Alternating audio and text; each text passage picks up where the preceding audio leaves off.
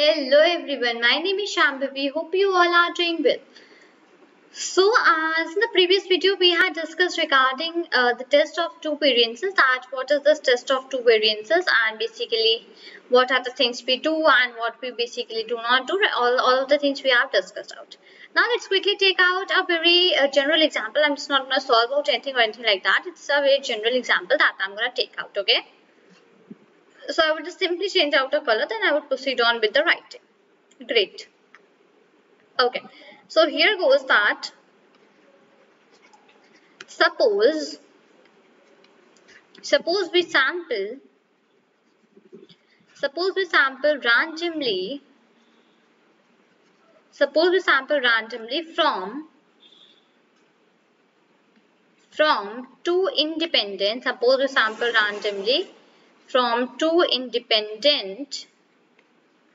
normal populations, normal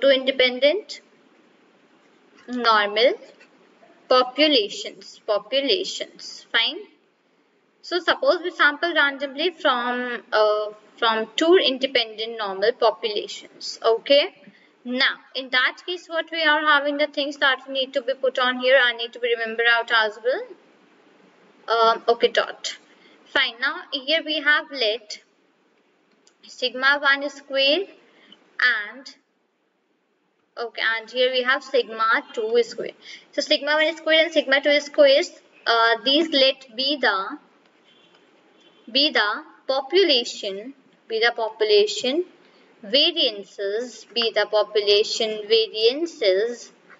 and s1 square comma, okay, be the population variances, and okay, this is S1. 1 second, let me write down 1 very clearly. 1. Okay, S1 square multiplied by, not multiply, here will go the and.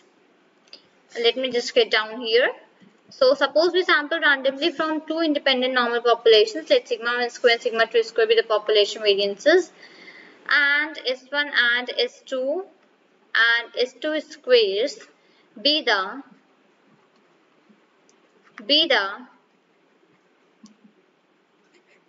sample variance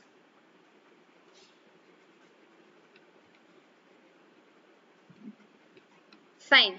So 1 second, right here. So let these are sigma 1 square, sigma 2 square be the population variances, and S1 square and S2 squares be the sample variance, right? So in that case, now basically what is gonna happen? Full stop. Let the sample sizes be the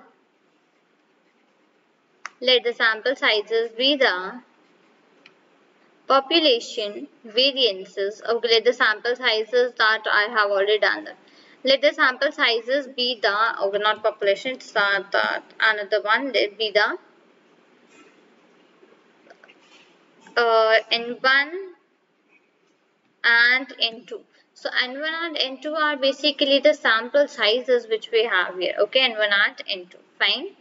Next, since we are interested, next is basically right here. Now, let's say we are interested in comparing the two sample variables we use for the F ratio. So in that particular case, yes, of course, we could use out this particular type of like you could use this particular type of question or answer this out in this particular way and rest all of the things, right? Fine. So basically, as we just wanted to find out and we're interested in comparing the two sample variances. So in that case, we're going to use out the F ratio that's formula. Okay, let me just come down and show you that F ratio 1. So here it goes that F is equal to, then okay, now we are having S1 and S2. It goes S1 upon S2 whole square right here. Okay, just like this. After that we have this, then we have the second one as well.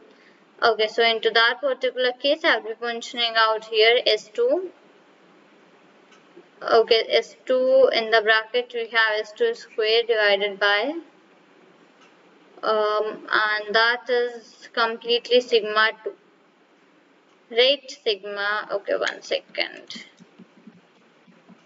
and here it's sigma down wala na, right? So here sigma 2, fine.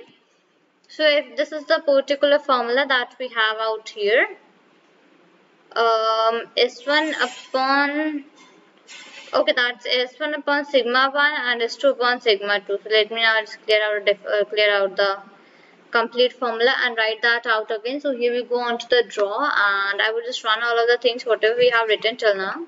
Into that case, this draw comes here, and I will just put on the different things. Let's put on the formula first of all, fine. So F is equal to, I have this one particular block, okay, and onto that particular block we have S1 square upon, okay, 1 second, S1 square, and here we have V1 square upon, we have S2 square, okay, we have S2 square, and then down the line, down this particular one, we have sigma 2 whole square, right? So yes, this is how we just put on the things, we just put on the relevant formula. So after this, basically, what is this F having? So F has the distribution, F has the distribution, here goes the F has the distribution, that is capital F approximately equal to, this is capital F, and into the bracket you have n1 minus 1 comma n2 minus 1, okay, where now into this case n1 minus 1 are the degrees are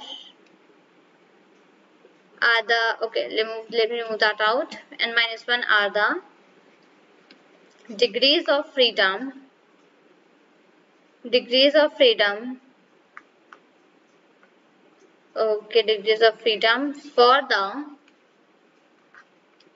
degrees of freedom for the numerator, and for the numerator, and n2 minus 1 numerator, and n2 minus 1 are the degrees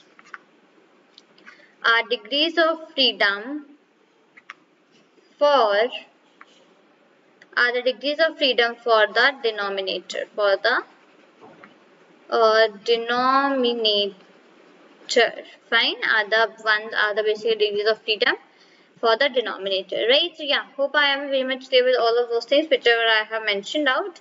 So let me give you again an idea. So we have taken on an example that suppose we sample randomly from two independent normal populations, right? So let sigma 1 square and sigma 2 squares be the population variances, and S1 square and S2 squares be the sample variance. Let the sample sizes be N1 and N2.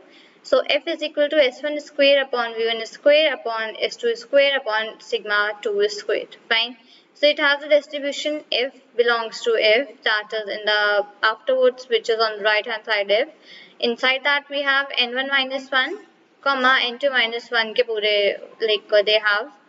Then we have n1 minus 1 are degrees of freedom for the numerator, and n2 minus 1 are degrees of freedom for the denominator. Right, so hope I am very much clear with whatever I just referred regarding the F distribution. So this is all for this video. Till then, thank you and take care.